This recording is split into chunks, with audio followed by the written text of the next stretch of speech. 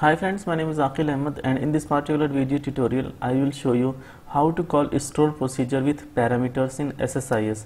So the agenda of today's video tutorial is how we can call a store procedure with input parameter and output parameter. So recently I got a question from one of my subscribers Deepak, and he asked me the same thing.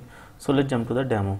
In my SQL Server 2019 instance, I got a table, dim date table, okay, and this particular table contains data, like it contains the date key in YYYY format, and then it returns the data like full date, where the data is in YY format, and then it returns the day of the month, day name. For example, if I pass this value 2010-01-05, so it will return the date as 01-05-2010, day of month is the 5, and the day name is the Tuesday. So this is kind of data it contains.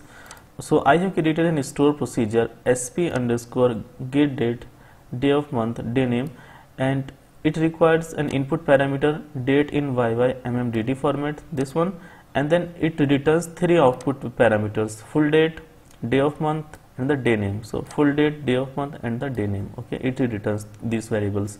And what it does actually, it selects the data from the dim date table, and it passes the input parameter to the table, and then it returns the data to these variables, okay. So in SQL Server, how you can actually call this particular store procedure is that, so we declare the first output parameter here as date, the second output parameter as integer, and the third output parameter as string, okay. So we declare the variables here, and then we are calling this particular store procedure, and this is the first input parameter to the store procedure, and this is the first output parameter, this is second output parameter, and this is third output parameter. So if you notice, for the input parameters we don't need to write like input here, but for the output parameter in the store procedure we need to write like output.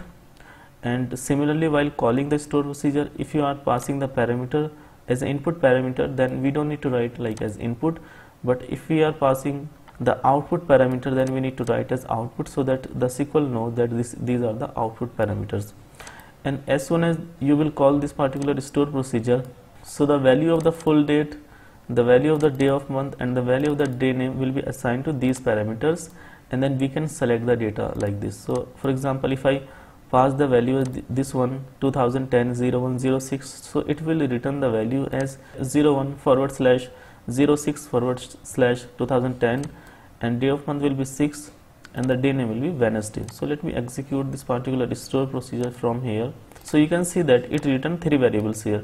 So I want to call this particular store procedure from the SSIS package, and then I want to get this particular value in three variables, and then maybe I can use those variables somewhere, okay.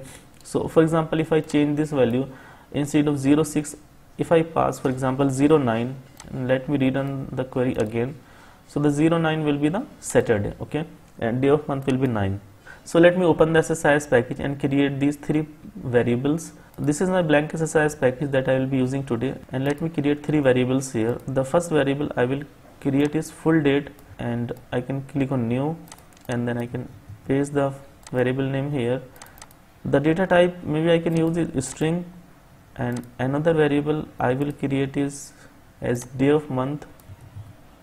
It will be of integer type, and the third variable I will declare is day name.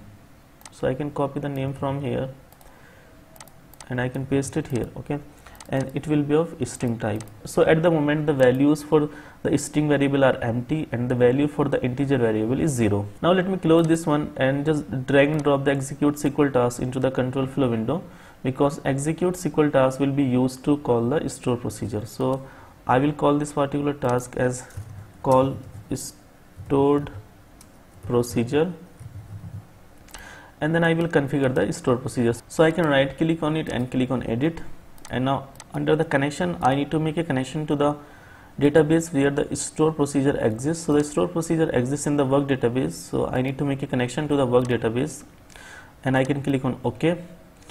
Now because we want to pass the input parameter as well, so first of all let me just click on OK and create an input parameter as well, because I want to pass the value as input parameter. So the input parameter will have some value like this. So I can call the input parameter as date in YYMMDD. You can call it anything, it won't matter. I will call it like this, date in YYYYMMDD, and the data type will be string, and the value I will pass is 2010, and I can pass any value 0 to 20. Okay, so this is the value I will pass. I can save this one, and now I can just go back to the configuration, and I need to click on the expressions here to pass the parameters. Then I can click on expressions, and from the property I will select SQL statement source, and then I will click on these three dots, and I can maximize this one. Now I need to put a double quote, and then what I can do, I can copy everything from here, and then I can paste it here, and then I can end the double quote as well. I will share the whole script with you. Even I can share the create table statement for the dim date, and I will share the create statement for the store procedure as well. Okay, so the thing is that here we need to pass the input parameter. So instead of this hard coded value, we will put a double quote plus plus double quote, and then between the two plus sign we need to just drag and drop the date in YYYYMMDD. So I can just drag and drop it here. So that's the only thing that we need to do, because we just need to pass the input parameter from here, and then it will return the data in the output parameters, and then we need to store these variables data into some SSIS variables that we created. So I can click on OK, because it will return just one result set. So we can click on the general, and from the result set we need to click on single row. Okay, and now under result set we need to add the parameters here. So the first value that it is returning, the first variable is the full date, so we need to change the result set name to 0, and the first one is the full date, so we can add the full date here. The second column is the day of month, so we can add another row here, and the result set name will change to 1, and now the second one is the day of month, and the third one is the day name. Okay, so we can add another row here, change it to 2, and it is day name. Okay, so we have configured all these variables here, and now I can click OK. So let me just try to put the breakpoints here so that you can see that how the value will change. Okay, so I can put a breakpoint on pre-execute, and then I can put a breakpoint on the on post execute event. On pre-execute event will be called when we are just about to execute this particular execute SQL task, and the on post execute event will be fired up when this particular task will be done.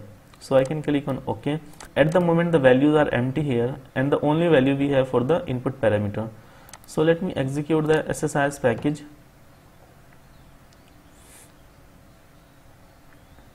So the on pre-execute event has been fired up, and if you go to the debug menu and go to the Windows and then go to the locals, and if you expand the variables here, so we got three variables. So the day name is empty as of now, the day of month is also 0, and the full date is also 0. This is because these are the initial values, and as soon as I will continue with the process, then the data should be populated to these three variables. So let me click on continue.